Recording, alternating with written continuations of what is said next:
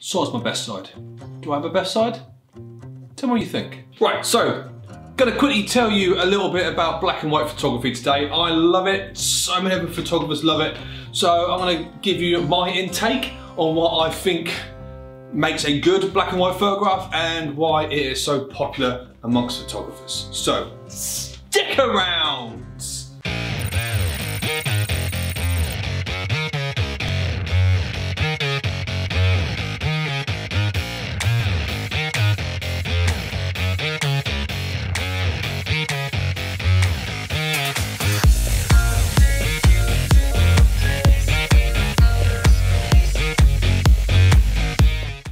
Hey, what's up everybody? Welcome back to another video here at Benham Media. My name is Nathan and it is an absolute pleasure to have you all here again today. Thank you so much for clicking on that thumbnail and coming and say hello.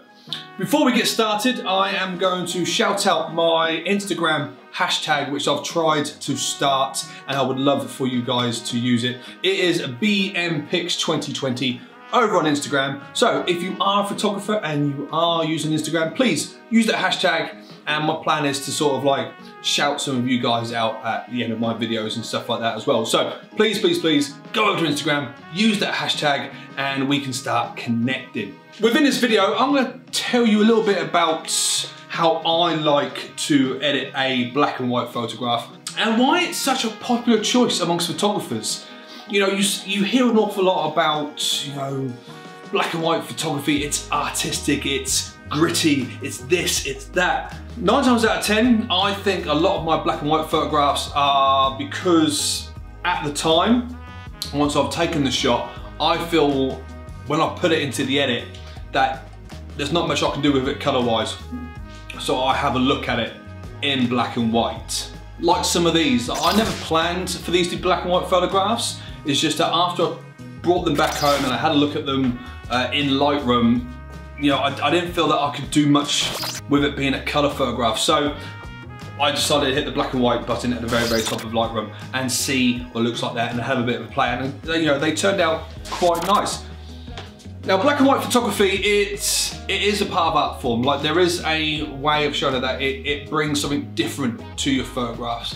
You know, for example, if you've got a photograph which looks really, really good in color, but then you take the same photograph and you turn it black and white and give it a few more little tweaks, both photographs look good, but both of them have their own type of story, the type of background, something that the viewer can interpret out of it as well. So it's not always necessarily a planned thought process, especially for me, but from time to time I do look at doing a black and white shoot. When I did a couple of self-portraits earlier on this month, or maybe a couple of months ago, I specifically wanted them to be black and white photographs. So I made sure I had a black background, I made sure I had a white shirt and a black tie. And when I was taking the photographs, I had in my mind already how I wanted it to look. So you can plan a really, really good black and white shoot that you know is gonna be black and white, so you need to make sure your lighting's right, your background's okay. You know, you're not gonna have, if there is color in the shots, that when you turn it black and white, they're not going to sort of contradict each other. All right, so if you do plan to do a black and white shoot, you know, you need to have a bit more of a think about it. But then again, a lot of photographs and photographers, you know, the black and white photograph isn't exactly something which they plan to do.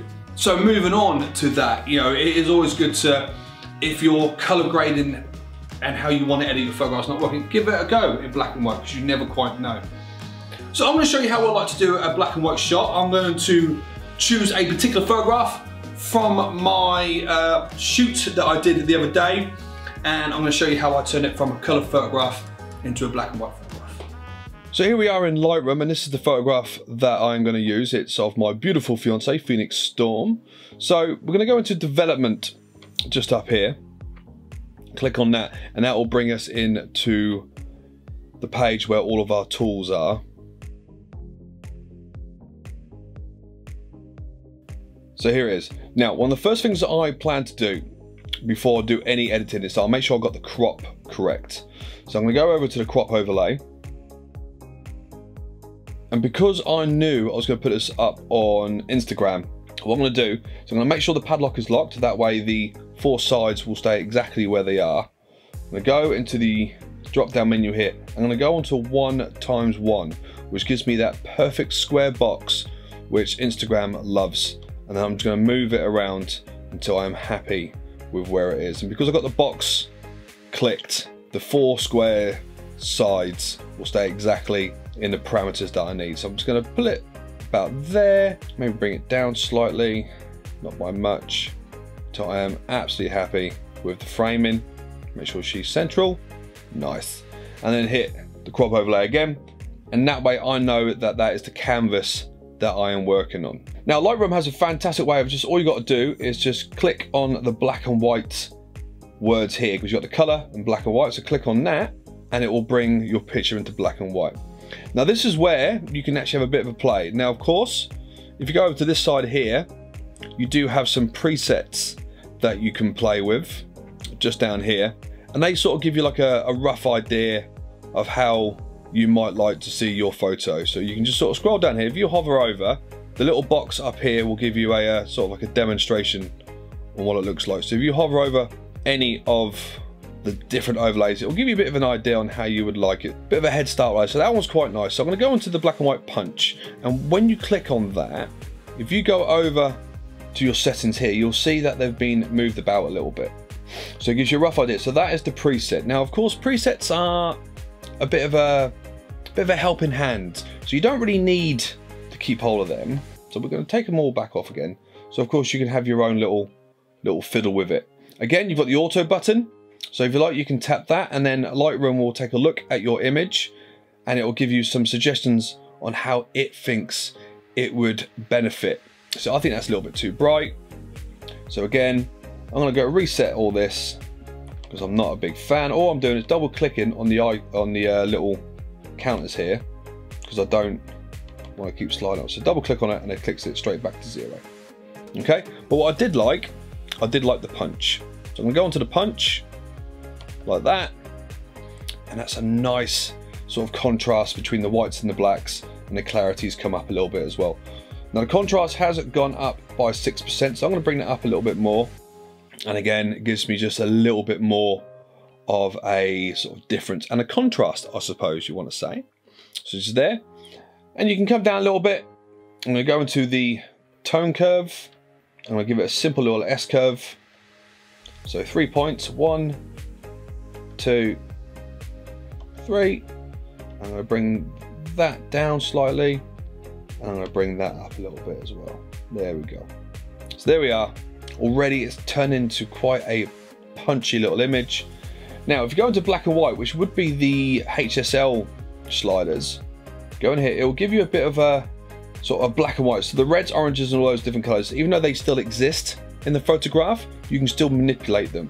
Now this little S curve here is from the preset, so I'm actually going to leave them alone, but again you can obviously change them as well, and it will affect your photograph in some way as well. But that was on, what was that, was on 12, wasn't it? So I'm going to go back to 12. There it is. Okay, and that's pretty much all that we are going to do with that. So I'm quite happy with that look so far, and the preset helped, and with my small adjustments. Now what I'm going to do is I'm going to make the picture pop a little bit. So I'm going to zoom in. You can go up to view, and you can zoom in by clicking here, or of course you can go Control plus equals, which is what I'm going to do here as well. So Control plus equals, and it will zoom in slightly. Now what I'm going to do, I'm going to play with the eyes a little bit, and I'm going to play with the skin. So I'm going to go to my brush tool. Now if you go into this drop down menu here, you've got all these nice little different options here. Now with the eyes, even though you can't quite see her teeth, I find that the teeth whitening helps a lot with the eyes as well. So I'm going to click on that, zoom in a little bit more, and I'm just going to slightly brush in the whites of her eyes. Just a little bit, not by much. And as you can see already, because of the presets, so it's coming up here, see it's plus 40 with the exposure, and I come over here as well, have a bit of a paint onto the eyes also like that, and that just makes the whites of her eyes pop a little bit. Now if you want to see where you are in fact painting, come over here, click this box, and you'll see it overshadows in the red. Now I've gone over slightly here. Now I don't want her irises or her pupils to be sort of covered. So if we go down, you can go into the erase brush here, and then you can go across, and then you can just erase out like that. There we go. So I'm just using the whites of her eyes. That one, there we go. Now, what I am going to do as well though, is I am going to try to bring a little bit of clarity in her eyes. So I'm going to go for a new brush, go back in the drop down menu, and Iris Enhance. And again, with that ticked, I'm just going to paint on her actual, what would be the color part of her eyes. Just like that. Tick that off so I can see what I'm working with. And again, I'm going to bring the contrast up a little bit, or the exposure, sorry. Bring the contrast down, bring up the highlights. Again, you're starting to see a little bit more detail in her eyes now. Bring up the clarity quite a fair bit, which I'm going to bring the clarity down. It's trial and error really, so I'm going to bring that up there. I'm going to bring the texture down a little bit like that. I'm going to take down the dehaze as well. All right, so that's what I'm going to do with the eyes. So the best way of looking at the eyes is that if you zoom out by going Control and minus, so go right out to the image, and then you can have a bit of a look on how you are changing the actual eyes itself. So I'm going to click on that one, and I might bring that up just slightly, not by much. Click on there as well. I'm happy with that one. And then when you click off your brush, you'll see that her eyes have slightly come alive a little bit. So if we click back on that, and if we come down to the bottom here, you can click the brushes on and off. So if you click that off, you'll see that there is a nice little difference going on there, you see, boom. So I am very pleased with how her eyes are now really popping out. So next I'm going to do is I'm going to work on the skin. All right, so obviously she's got perfect skin as it is, but you just want to smooth it out a little bit, just make it a little bit prettier.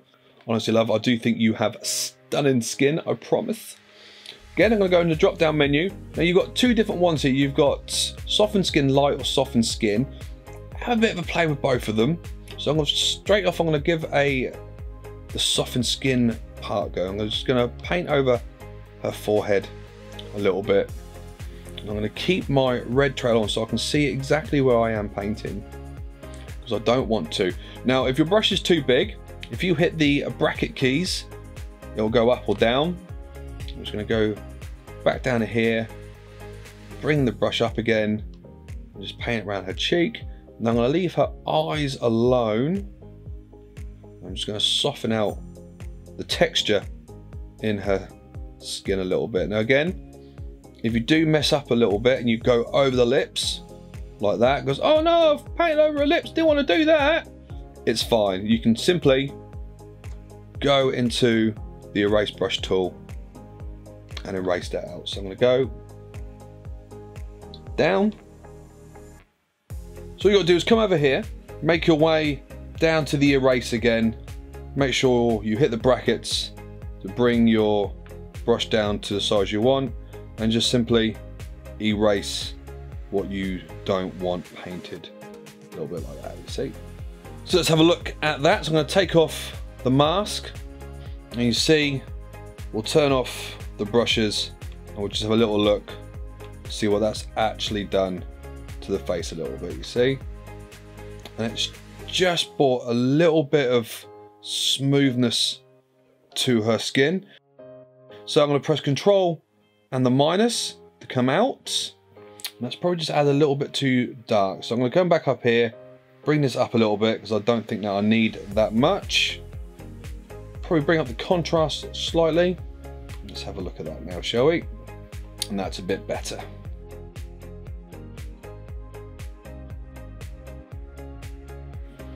Like that. So again, we've smoothed out the skin slightly and we've brought up the eyes. What I might do as well, just get rid of a couple of those blemishes. So zoom back in, gonna go into my spot removal. I'm just gonna go over some of these little spots that she has on her skin. Zoom a bit further, because I think there's just a little bit. Here, look, there we go. Bracket keys again, bring it all the way down. Bracket key down again. It's dry skin on her nose. Now, if you're not happy where it takes its selection, you can always move it about a bit. Go there as well. Take that off. Control minus. Zoom out. And there we go. So I'm going to use the backslash key to go before and after. So I'm just going to click and we're going to have a quick little look at the before and after. See the changes that we've made. And I might just put a small little vignette around the edges.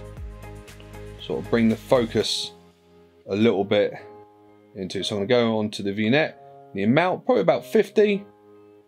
So minus 50 to bring a bit of a dark vignette around. Bring the feather all the way up like that.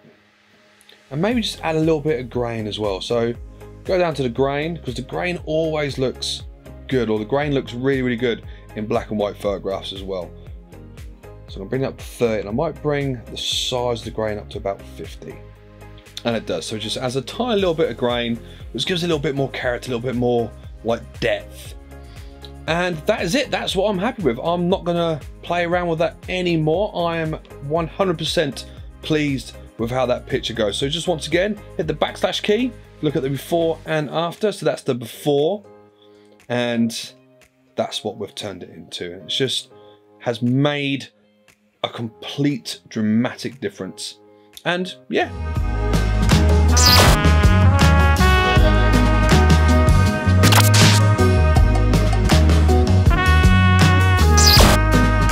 And that was it. That was the edit. Now, I'm going to say now that this is a personal taste on how I wanted that particular shot to look.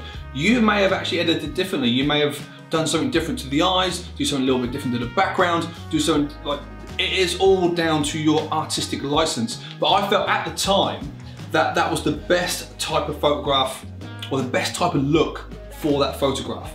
So, you know, don't take what I say as gospel. You know, a lot of it was the heat of my pants. But when I was editing through those photographs, I was moving those sliders up and down, and you know, making the contrast a little bit more, a little bit less. And even when I think I've got it, then I go and change, say, the curve.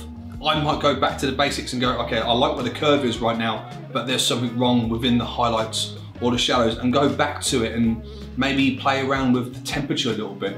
You know, a few of those photographs, they look better when I put a little bit of a cold blue tint to them. I did some of the shoot outside also, which wasn't the best idea I had, because I wasn't in control of any of the light or anything like that. It was quite a sunny day.